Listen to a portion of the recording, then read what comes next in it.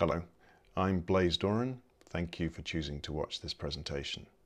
Normally in a live situation, I would be encouraging you to all be much more interactive, asking me questions and so on. Now, obviously that's not possible in this situation, but I still want you to keep using your brains. So if you come up with questions as we go along, please jot them down. We should have an opportunity to go through them at a different time. To briefly orient us to the presentation itself, I'm going to introduce myself, where I work, and how the clinic I work in functions, but I'll also introduce some of those ideas I've just been talking about at that point. We'll go through the case study, and then I'll try and talk through the formulation that we may have come up with in a clinical scenario. Then I'll introduce some of the philosophical concepts to try and make sense of that, to help build, if you like, a narrative for rehabilitation. Also, there's some supplementary material which will be available through links along with this video. I'm going to really encourage you to go through at least a couple of them. One is a case study. The supplementary material has much more detail. The reason why is I'm only going to be presenting one possible formulation of the information within that. The more detailed supplementary information is for you to try and come up with your own ideas, and perhaps we can use that as a springboard for discussion later. Also, I'm going to be presenting a framework which I'm going to aim to make some kind of sense of the patient journey. That comes from a paper which you should be able to download as well, but there's also a link to a YouTube video of one of the co-authors of that paper discussing the particular framework called the Cynefin framework. I'd hope to do a much deeper dive into this material than I'm going to be able to do today, so perhaps it's more of a toe dip than a deep dive. I'm comfortable with that, and I hope you are too.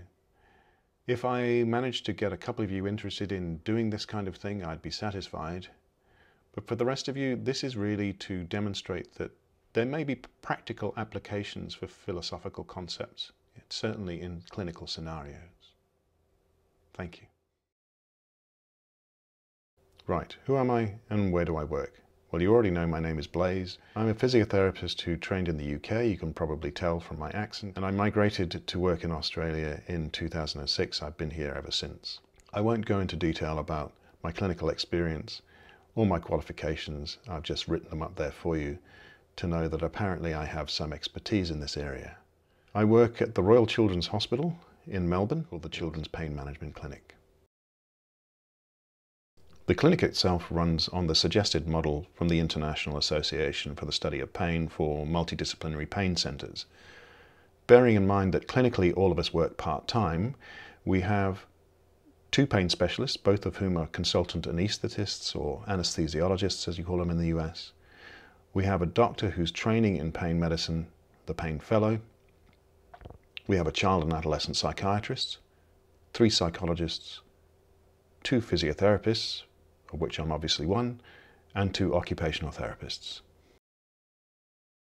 I wanted to tell you briefly how the clinic works. So this is a publicly funded clinic, which means there is no fee to pay. It's free at the point of delivery, no co-pay whatsoever. It's open to any child in the state of Victoria, and in fact some of the border regions around the other states as well. The mainstay of the clinic is a multidisciplinary assessment. We hold 2 of those a week, and how that works is they'll come and see the doctor for an hour, then they'll go and see the psychiatrist and psychologist for an hour. They work concurrently. The psychiatrist sees the parent, the child goes to see the psychologist. After that, they come and see the occupational therapist and physiotherapist for an hour, and then they finally get a break. And that's when we put our heads together and formulate all of the assessment findings. After that, for up to an hour, they come back to see the doctors, usually only the doctors, who will provide some feedback, our formulation, and any plan of care. Well, what am I going to be talking about? Obviously, it's going to be around persisting pain. However, when I think about persisting pain across the lifespan, there are a number of things that seem to defy analysis or defy explanation or defy description. People way more erudite than I am have managed to discuss this. I'm give you the example of Quintner and others talking about the aporia of pain, the indescribable puzzle of pain. I'm not suggesting that philosophy is going to provide some kind of magical explanation or solution for that puzzle.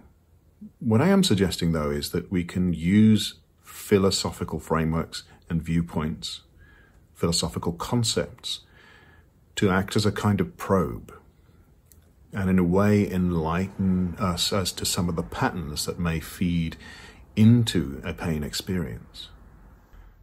So if we extend that and start to think about persisting pain in youth, then I'm proposing that there are dynamic elements within that pain experience that go beyond just the physical. And I'm going to be cheeky, and I'm going to be using a philosophical term, metaphysical.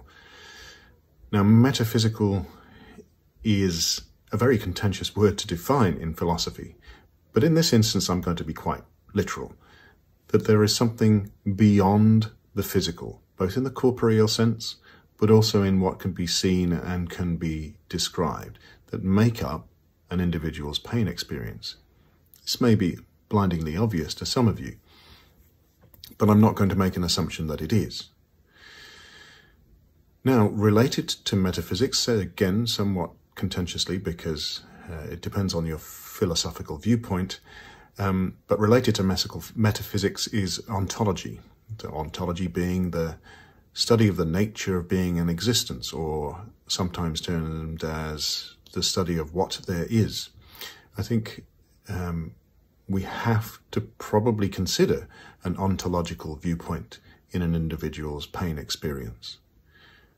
Of course, then, that potentially brings up conversations to be had about self, and what is self, and how does self evolve. And related again to that concept is the philosophical idea of immunity. It's a play on the physical immunity idea. So I suppose you could, in a lay way, describe it as a metaphysical immune system, the thought-based idea of what is self and what is not self. So finally, one might relate to that as well, what one chooses to assimilate, what one allows in, versus what one rejects. So when it comes to it from a philosophical stance, I'm going to be talking almost exclusively about some of the work of a German philosopher called Peter Sloterdijk. It's a good question. What has philosophy got to do with it? Many moons ago, I was part of an online discussion board, and one of the fellow members made a comment when some of us were discussing philosophical ways of viewing problems relating to individuals' pain experiences. And the comment was, I'm paraphrasing, are we in danger of our wheels spinning while sounding smart? I think the answer is probably yes, if it's purely the equivalent of mental onanism. I think the major obstacle to overcome is finding ways to actually apply these philosophical perspectives to real-world experiences so they don't just live in thought experiments. And here's a gentle reminder. The scientific method, which is highly regarded and deeply ingrained in most of our professions, is essentially a practical application of a philosophical viewpoint, of logical positivism. I'm pretty sure we're going to discover today from one or more of our speakers that when you're working with people experiencing persisting pain, it requires that you have some interest in the contradictions and paradoxes that make up the human condition. And so we need to go beyond the legitimate best practice models and brave the vortex of complexity and uncertainty. I'm suggesting that philosophy may provide us with some of the critical skills to do just that. Okay, a very quick pause to remind you that there are links to download supplemental information from. One is a YouTube link which explains the Cynefin framework and also the paper from which it comes. Following that, we'll start on the case study. I really would like you to try and download the case study because it's got much more detail than I am going to present in this one, and I'm only going to present one of the possible formulations that can come out of all that information. What I'm going to encourage you to do is have a look at the detailed information, and maybe that can start as a springboard for discussion a little later when we have an opportunity to talk about it.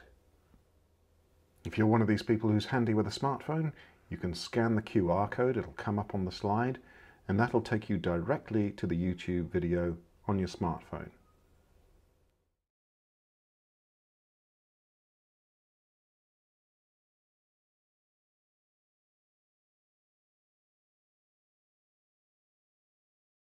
I'd really like you to have had a go at looking at the extended version of the case study and all that information that was gathered from this made-up multidisciplinary assessment.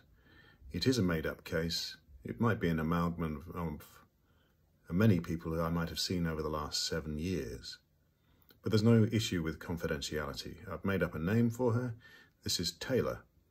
She's a 16-year-old girl with a 5-year history of chronic daily headache.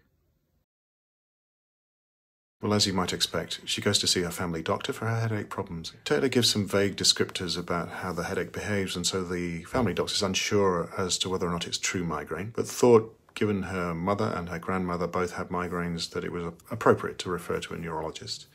But the neurologist does a pretty comprehensive workup, including an optic fundus examination, which he's not particularly happy with, and he has a suspicion of some papilledema around the optic disc. She's sent for a lumbar puncture. The lumbar puncture is a high end of normal opening pressure, and erring on the side of caution, he treats her as if she has idiopathic intracranial hypertension. But the headache doesn't seem to respond to the usual therapy for that. That gets ceased. He did a reassessment of the lumbar puncture and the optic disc examination. The lumbar puncture was a normal opening pressure and the optic disc hadn't really changed. So he changed his diagnosis to pseudopapilledema. But because the headaches persist, he also trials over a 2-year period a number of headache-based medications. None of those had a great deal of success. And it's at that point she gets referred to us at the Children's Pain Management Clinic. Well, the medical assessment didn't reveal much more than was already in the referral from the neurologist. They did point out a couple of things that probably explain perhaps the family model for treatment, which was essentially a cure-seeking model and very biomedically focused, wanting to know a diagnosis, wanting to have medication. There was some confusion over why the neurologist might have changed his diagnosis from one thing to another, and this caused some consternation amongst the family at the time.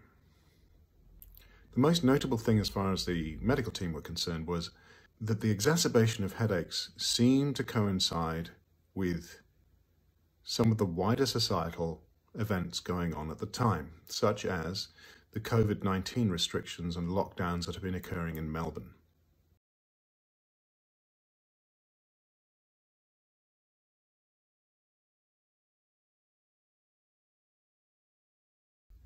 The psychiatrist managed to find out some very pertinent information about the family.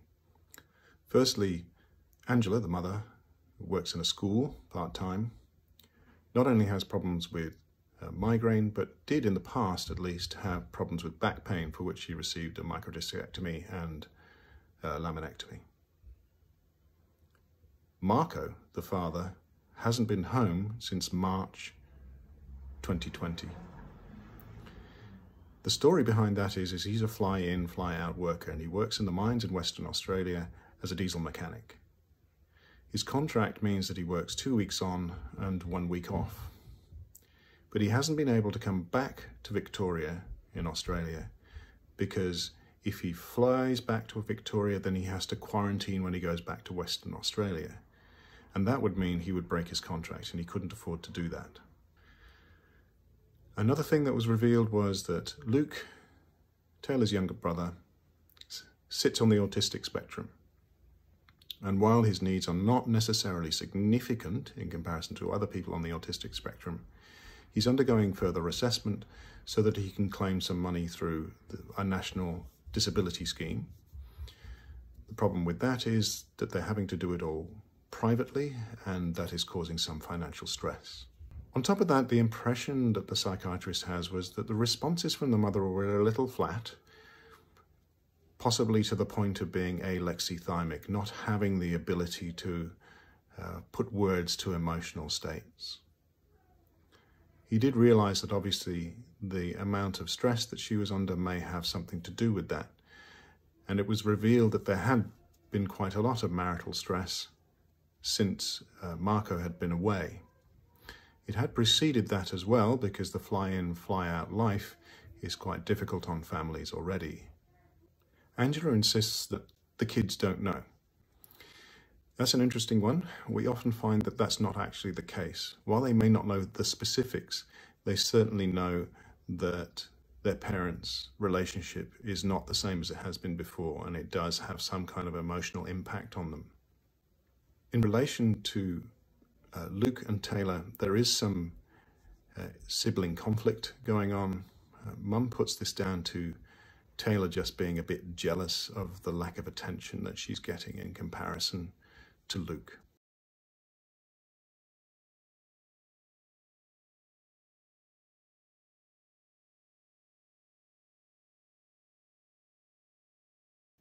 Not only was Taylor happy to separate from her mum, but she was also extremely open in her disclosure with the psychologist. Consequently, we got some very good information from Taylor in relation to her current emotional states. And she had quite a number of things that she was worried about. In particular, the situation with her father that we'd already just learnt about from the psychiatrist. But also, there's a number of things. She has quite a feeling of loss about not being able to play soccer. First of all, this had been an imposition of COVID-19 restrictions. We weren't allowed to play soccer. But when she got back to it, she found that trying to play and trying to run exacerbated her headache. There are a few other things in relation to social anxiety and performance anxiety in terms of academic performance. And also, she admitted to having some kind of conflict problems with her brother. She perceives that her mum really hasn't got a good handle on what's going on for her. And consequently, she finds that from her side of things, that her brother Luke gets all the attention. The psychologist identified a few perpetuating factors. Certainly her father being away and the uncertain return date was one of them. Her social anxieties in relation to school and certain tricky relationships at school. COVID-19 also came up, but also there's a sense of some attachment issues perhaps in relation to mum and what's going on with Luke, but also in relation to her absent father who hasn't returned from his fly-in, fly-out work since March.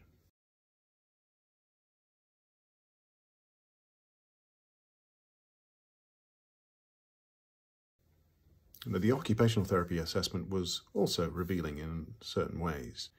It was fairly obvious that Taylor is a kind of person who thrives off routines, and her current routines were in disorder. And this included a certain amount of the fact that her father would normally come home at certain times and hasn't been for a long time. But it was also related to the fact that her sleep is now a little bit awry. So she has a sleep onset problem up to 2 hours. Some of it's related to worries and some of it's related to sleep hygiene issues like being on her phone for an hour before she tries to go to sleep. Beyond that, she has some issues with academic performance which are long-standing, such as mathematics, which is her, as far as she's concerned, the subject she hates. She's had some intervention with external tutors for that, but it seems to have made no difference. She persists, but she finds that it's heavy going and she can't wait to drop it as a subject. One of the major things has already been mentioned by the psychologist, which was the loss of a valued activity, which is soccer. And part of it is, as far as the occupational therapist is concerned, was bound up with her relationship with her dad as well, and how her dad would take her to soccer and so on and so forth, particularly when he was home. So finally, the occupational therapist also flagged up that there may be issues of self-regulation. In other words, it might be expected that a 16-year-old may be able to settle herself down when, to a certain extent, when she was getting worried or agitated or angry or frustrated. In this instance, it's clear to the occupational therapist, at least, that she's trying to co-regulate with her mother. But of course, her mother doesn't have the resources to co-regulate at the moment, and therefore it's setting up a certain amount of conflict.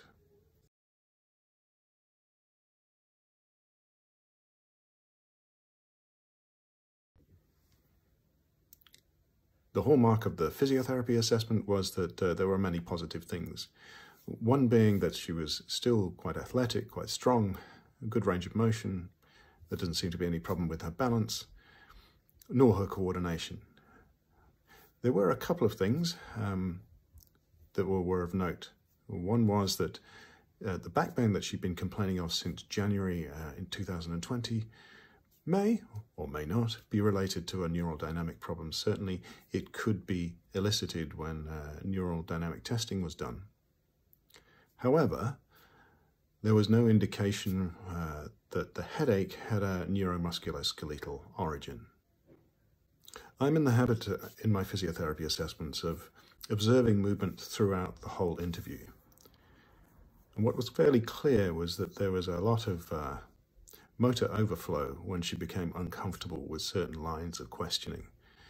It wasn't just about the fidgeting, it was also a little bit about the look of rabbits in the headlight. Am I going to be giving the right answer? And her facial expressions did give her away from time to time. This doesn't necessarily mean anything, but it's helpful to build up part of the story in my mind. The other interesting thing to note is I always wonder why people bite their nails. Not because I've never bitten my nails, but I wonder what that's about. Is there an anxiety substrate to it?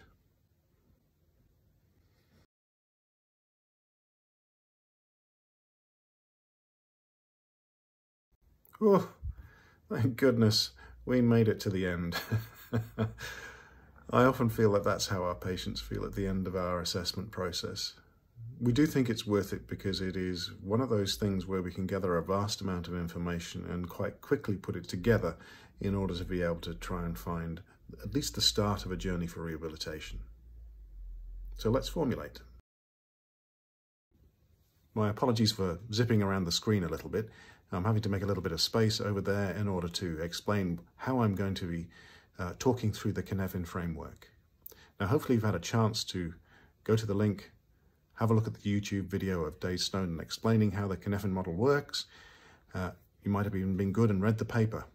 However, I'm going to make a couple of assumptions, and I think one or two of them are reasonable. If we think about Taylor's healthcare journey, she may have started in the disorder space. In other words, not really knowing which is the best kind of decision-making space she needs to be in, and so defaulting to what you would normally do. In this case, because of the family model, go and see a doctor. So she goes to see the family doctor. The family doctor has to sit in a space where a lot of things are protocol-driven. And that's, well, if you're anything like a family doctor in Australia, it gets about 6 minutes per consult. A lot of it's got to be based on protocols and sensing and categorizing and then acting. So in this instance, that's exactly what she did. Couldn't really fit it into a clear picture of migraine, so therefore refers to a neurologist, but also gives them well-trodden advice on how to try and abort a migraine-like headache. Of course, the neurologist sits in the complicated space, the expert who will do a lot of analysis and try and evaluate what are the cause-effect relationships.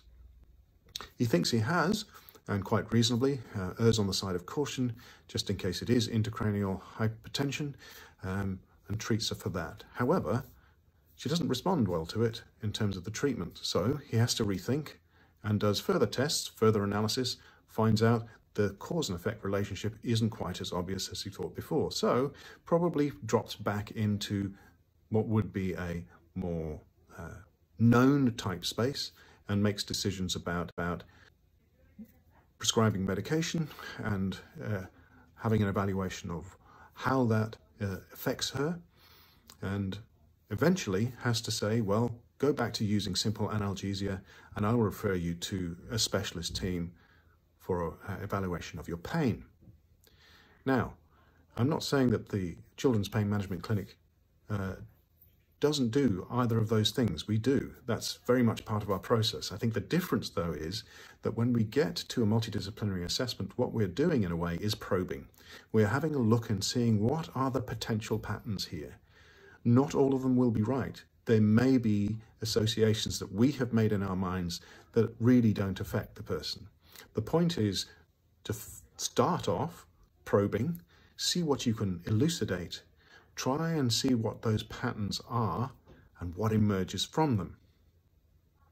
I should make a comment about the potential for Taylor to have fallen into the chaos pit, and that is if she'd have kept going back to seeing either her GP or a neurologist and expecting the same result from another medication and so on and so forth, falling back on patterns of behavior, it's very likely she would have fallen off the edge of that cliff and fallen into chaos.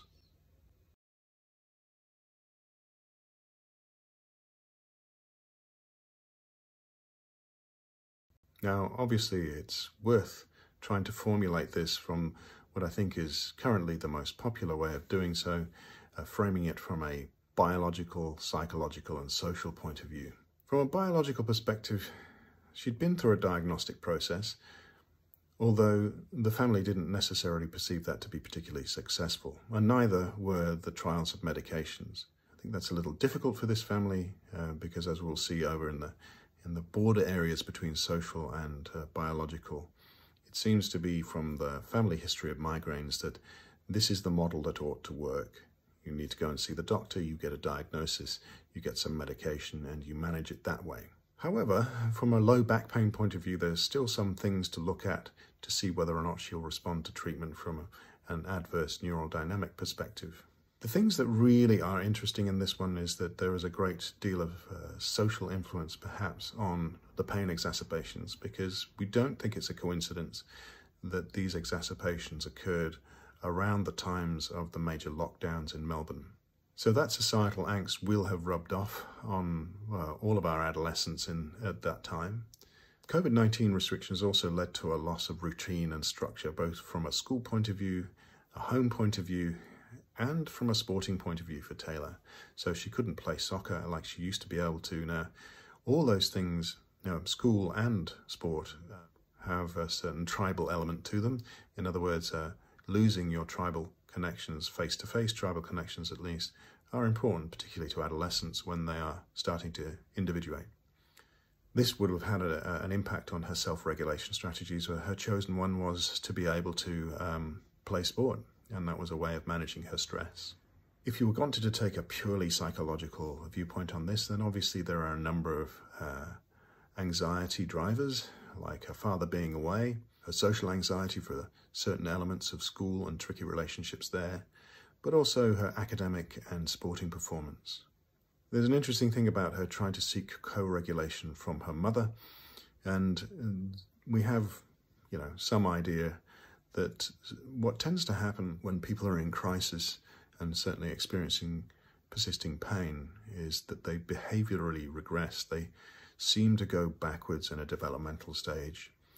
And so seeking co-regulation is a reasonable thing to occur, but the problem is that there's a certain degree of sibling conflict involved, a certain degree of attachment in relation to the mother and the father, and also we have to consider that there's depletion of mum's resources. Mum is, as we would say in Australia, doing it tough. She's having to get a young child assessed for autism needs, got another child who has persisting pain problems. Her husband's been away for most of the year, and she's feeling some financial stress as well.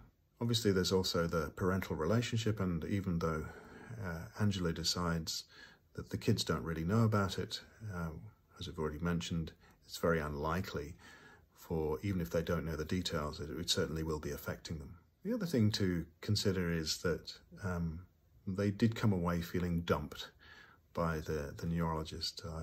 As they put it, we've been put in the too hard basket. One might say that these could be physical manifestations of Taylor's distress, but there's care needed to be had here, just in case that gets misinterpreted as being all in her head. This is one of the problems I think with the biopsychosocial model is we tend to silo the information even if the information is not coming from a siloed source. So this is really much more for our convenience. Is it satisfactory? Not every single time. I think there might be a better way of co-constructing with the individual. What is it that needs rebuilding in order to restore her confidence in life? And that may be the source of why she's in pain, but it also may mean her roadmap out of there. And that is exactly why I'm talking about some of the philosophical concepts that may help us to be able to do that. Well, how can we put this together in a way that, rather than unconsciously separates, consciously synthesizes, and does so in a way that doesn't become too formulaic. Now, I think this is important at least to try and do. We're dealing with a complex space, if we go back to the Cynefin framework. The complex spaces from where emergent phenomena arise. And if you remember, formulaic methods, which are fundamentally reductionists, are probably not going to work particularly well in this space. I mean, they are convenient, and and there are certain people for whom they appeal to. Certainly the people who hold the purse, but they can, if used to the letter, be rather inflexible sometimes. We know that there's a current trend in the pain field for conceptualizing pain as being, about credible reasons, a belief that there's an imbalance between your safety and your danger. So, well, I'm not criticizing the protectometer idea at all. I think it's a good one. It's handy. It's a great reflective tool. It's interactive. The 7 domains don't just focus on the bodily or the physical experience. There are some things I get itchy about, which is, I suppose, a personal thing. One is not just the Aussie in-joke about dim sims, which we can talk about when it gets to the discussion period, but I think it's because of the use of me. It's rather internally focused, even though some of the domains are clearly not just focused on the me experience. They're about interactions and environments. So personally, I riff on the idea a little bit. I prefer to encapsulate it somehow in a question of why does the individual feel imperiled? More on this concept a little bit later, but because finally I've got to get to, as I promised, Peter Sloterdijk and some of his concepts and ideas. So Sloterdijk is a German philosopher and cultural theorist. He was born in the late 40s in Germany. He's still alive. I think he's still even working in a university in Germany. I find his work quite difficult to categorize, and maybe that's a good thing. I think for one thing you might get a handle on is he extends some of the existential phenomenological German school of philosophy, so Heidegger and so on. And there are some who label his work as post-humanist. I've got a very tenuous grasp on what they actually mean by that. I haven't really got time to go into it, particularly on this video, but I take it to mean something that these ideas around the nature of existence and being doesn't just focus around the human experience all the time. So it goes beyond the anthropocentric, if you like. So what is considered his magnum opus, his major work, is the Severes trilogy. Now, those of you who've been paying attention, and you'll see that there's some imagery peppered throughout the presentation with bubbles and so on and so forth. Well, this is what it's about. So the trilogy is 3 separate volumes. They can be read separately, but they are taken as a philosophy to be read together as a bunch of ideas. So it's bubbles, globes, and foams. And what I'm going to do in the next few slides is select some of those ideas and the ideas I believe to be relevant to the work that we do.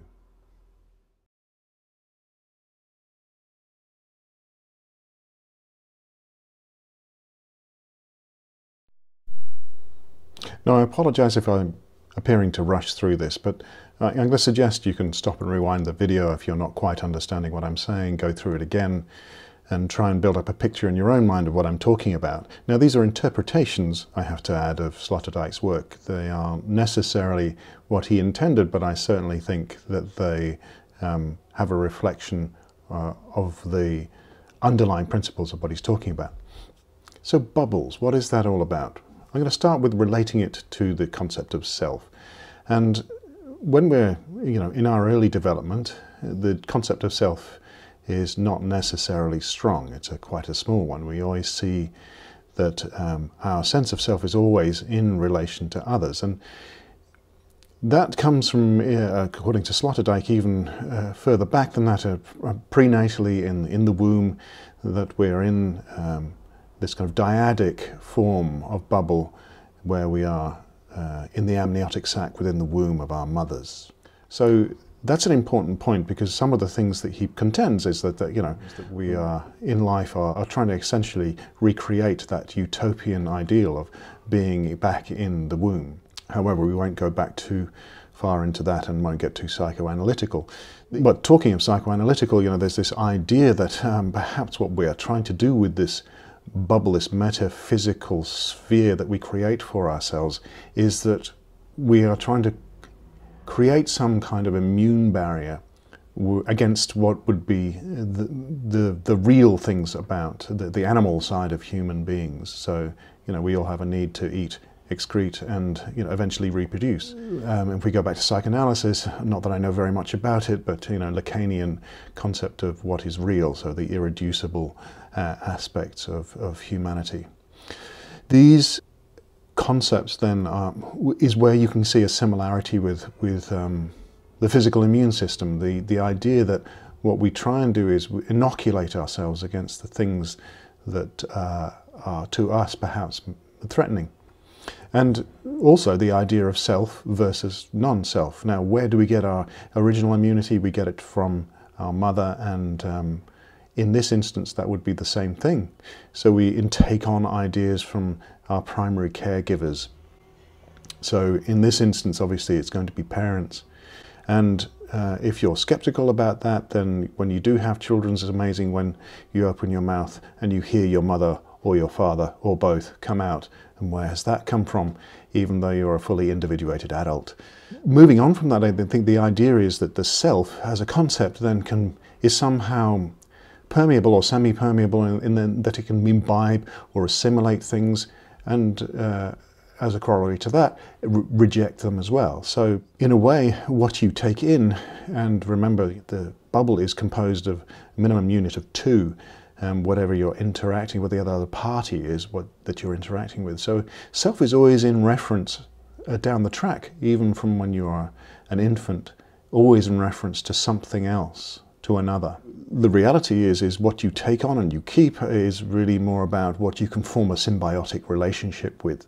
It is something that therefore has a hallmark of change. There's lots of change going on within it. But the most threatening change, obviously, is when that bubble is ruptured. And that does happen, and you could probably think about many times in your life where a bubble ruptured and you were in crisis. Why are you in crisis? Because now you are exposed to, if you like, all the things that are real that you'd formed some kind of immune barrier against. That doesn't mean it can't be reformed. It in fact must be reformed fairly quickly. But you remain in crisis and remain imperiled until that happens. I don't know whether you have had an experience where you find an image and you go, ooh, me likey. Well, this is one of them. In seriousness, the concept of the rupturing of the bubble may be an important one in this case. And in fact, we might be able to frame it as this being the cause of the existential crisis, and with that existential crisis, the experience of pain. Moving on from that though, Taylor's construction of self may involve a number of things that we know are interacting in this case. We know that she has a strong relationship with her father, and there may be an element of instability being introduced there, with the fact that he has not been home for such an extended period of time, where she would rely on the routine of him coming back every couple of weeks or so and being around at home for a week. There's also the fact that her father was instrumental in getting her involved in soccer. It's a bond of sorts that is between that dyad. And therefore there might be a sense of, when your father's not there, is the world safe? But then we cannot dismiss the fact that she does have a strong relationship with her mother. Perhaps that's the substrates for her responding so badly towards how her mother is paying, in her opinion, paying more attention to her brother. Again, that's something of stability. If you're reliant at certain stages in your daily life of co-regulating with somebody, then the absence of that is going to also introduce a degree of instability. So if we talk about the brother, the brother may introduce all sorts of internal conflicts we don't know, but we can start to probe this one about whether or not she's a bit conflicted about how she feels. Maybe she is actually genuinely concerned, but then also feels as though he's taking away the attention. There may be also an element of, is my brother friend or foe? Well, he's family, but is he friend or foe?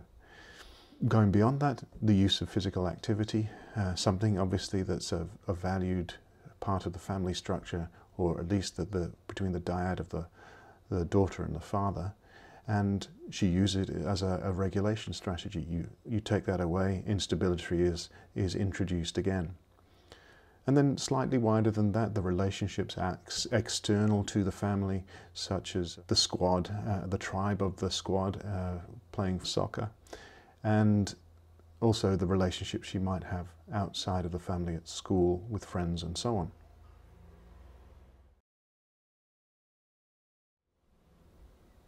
And we can potentially move a little bit further out than just the sphere. When Sloterdijk talks about globes, and he's talking about basing it on things like, this is what humanity does to immunize itself against things that are potentially threatening. So, for example, the idea of the firmament from biblical cosmology, or from the idea of ecumene, the broader identity. You can have a worldwide ecumene. We all belong to the same group of people. In this instance, we might bring soccer back in again. I am the member of a soccer team. We are in a league. That league was in Melbourne. Melbourne is in Victoria. Victoria is in Australia. Australia is in the Southern Hemisphere. The Southern Hemisphere is part of the world, etc. So these ideas of globalizing things a little bit, so it attaches some more of the kind of the conceptual ideas about who we are, what we belong to, what is part of our way of forming immunity against the things that we think are going to be attacking us. I suppose the questions you could ask in this instance then are, how do you feel safe when your, as Hamlet puts it, brave or hanging firmament is crumbling? Within that, there's the whole point that Melbourne as a city had to isolate from the rest of Victoria, and then has to isolate from the rest of the nation. Why Melbourne, why us? Another destabilizing factor is that loss of identity. When am I going to be with my squad again?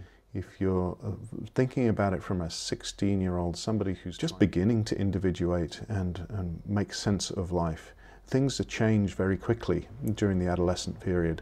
There are a lot of things that are confusing, and introducing these kinds of levels of destabilizing energy. What might your response be when you've only got 16 years worth of life experience? So this doesn't negate any of the findings necessarily. All these things are completely relevant, and in the same way as you might look at the biopsychosocial assessment, doesn't negate any of those things that we've just talked about. But what I'm hoping it illustrates to you is this becomes more of a containment vessel, if you like, its own sphere. So that was a bit of a whistle-stop tour through some of the ideas from Sloterdijk. I'm going to end with, how can we conclude whether or not this is useful? What does this afford us? Well, the first thing I'm saying, I don't think it subtracts from what's already there. It acts, as I've said before, as like a containment vessel, like a sphere in its own right, to be able to maintain some of the ideas that you've taken from everybody's assessments and keep them there in your mind as you go through the rehabilitation journey with the person who's come to see you. And in a way, it assists in, I think, narrative journey mapping. Why narrative? Well, if we go back to the Knevin model, it's suggested that if you're probing to illuminate, narrative may be one of the ways in which you can do that. So it's sometimes fun, I have done it before, not very often, to do the kind of hero with 1,000 faces way of co-constructing a narrative. In other words, working with them to say, how do you want to write your own story from here? And in some ways it's a way of being able to monitor the effects of intervention, not from an outcome measure sense necessarily, but when you're dealing with a complex system and you know that you change one factor, what's going to happen? You're looking to see whether or not this changes the other factors, or does it change the pattern dynamics? As a way of being able to hold that in your mind while you treat, I think this is one particular way in which one might be able to do it. I'll let you know, as I say thank you for watching this presentation, that any of the bibliography and references that might be scattered through this presentation will be in the download links.